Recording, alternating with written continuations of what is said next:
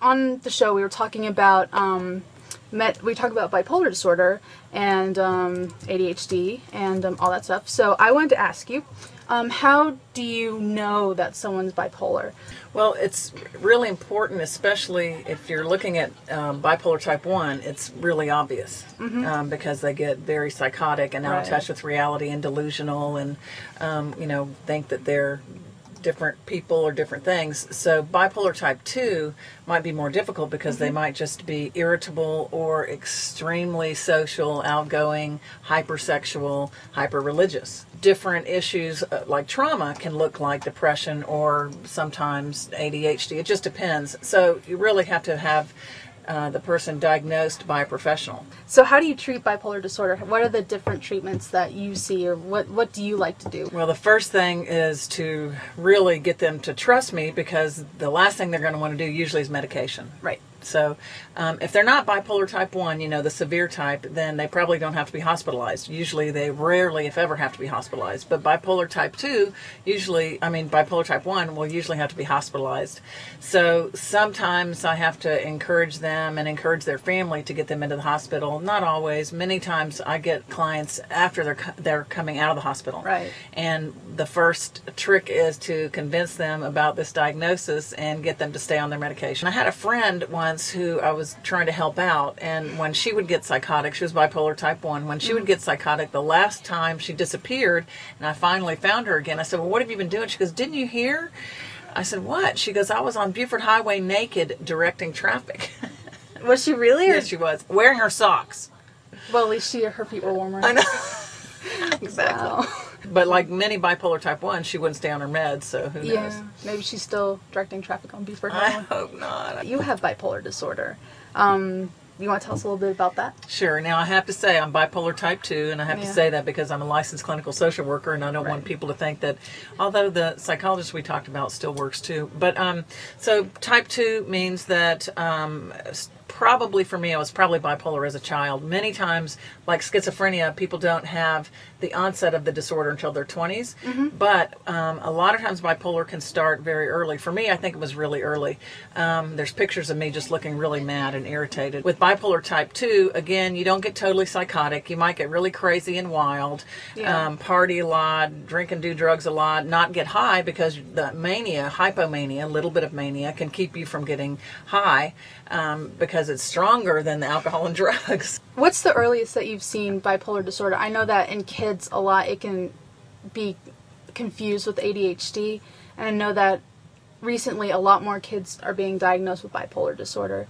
Well, I think it's hard to tell. One of the biggest differences, if you have a child who's ADHD and they get really upset, within a few minutes to 30 minutes they can calm down and get calm and be okay. If you have a bipolar child, sometimes we're talking hours of them being able to sustain that anger and that rage because of the mania. Right. So it's very hard to diagnose, and usually even for psychiatrists. So you have to be careful, but they seem to be able to hold on to an emotional state longer, especially it's really hard to act and pretend like you're that manic. So it's hard to mimic it. It's really when they are that way and it lasts that long, that's one of the big indicators. With bipolar, they may get a little bit psychotic. So they may think things like they're a different person, or get paranoid. You don't like me, nobody likes me. But to the point of severely being upset about it. So it is really difficult to tell the difference. And for me, it would be a long period of time that I would sort of assess them. Well, let's talk about alcohol and drugs then for a second, because let's do that. I think they used to think years ago that if you had bipolar, you couldn't have an addiction. Right. But I think it's so important to say, being a recovering addict myself, that you can definitely have people that are bipolar that have both. Right. It's not exactly easy to assess and diagnose, but you can have both. I think I've rarely, if ever, had somebody come in my office and say, Suzi, I think I'm an addict or an alcoholic. No one says that.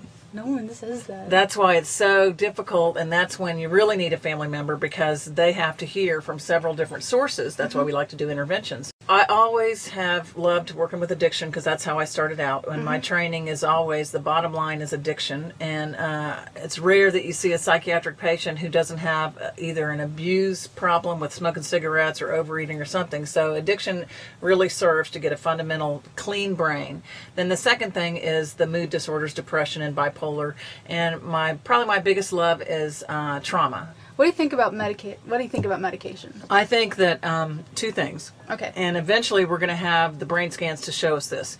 As you get older, if you need medication and if you have a lifelong disability, like, not a disability, but a diagnosis like bipolar, schizophrenia definitely is going to need meds, severe depression, then you're going to have a better quality of life with medication. That's true. But for most people that are on medication that's the right medication, it's not like being on medication, it's like being normal. A lot of people are anti-meds, but if we take a scan of your brain and we set it next to a normal brain and we have these big deficits because of the ADD or ADHD or the depression, and then we look at your brain on medication and it's normal, why would we ever? You need to function without meds. I don't care if you're depressed. So I totally believe in medication. The medications that they use now that are antipsychotics are it's a miracle. It is absolutely a miracle.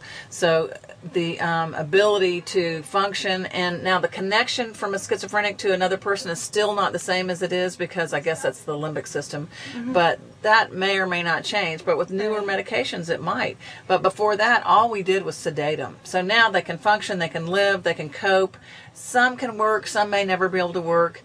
So the biggest change in history has been antipsychotic medications for schizophrenic type disorders.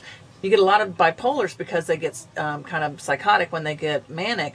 They take antipsychotics and it helps. And we're even now seeing kids on some antipsychotics for the ADHD because it modulates and helps their brain just like some of the other drugs do.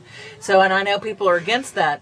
But you know, if you work with hundreds of them, it's a big difference than to just say in your head, well, it shouldn't be like this. So, you know, I think you need to sit around in my office and in other offices for months at a time before you say you should or shouldn't do medication. Tell us your philosophy on how you do your therapy, when you see your clients, how you work with your clients.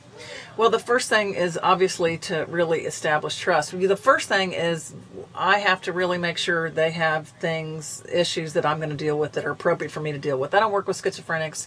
I don't work with certain personality disorders, except occasionally. So the first thing is for me to really know that that diagnosis is right. I tell my clients the first time they meet me, they need to be evaluating me to see if they feel comfortable. Right. So by the end of the first session, I should know diagnostically or critically if there's somebody that I could work with appropriately, professionally, and they should have a really good sense of my personality and whether or not they could work with me. I see adults with addictions, that's everything from overeating to anorexia to alcohol, drugs to gambling, you name it, to codependency, children of alcoholics, and then of course the bipolar and the depressed and the anxious. And I love group therapy. That's my favorite. What kind of group therapy do you do?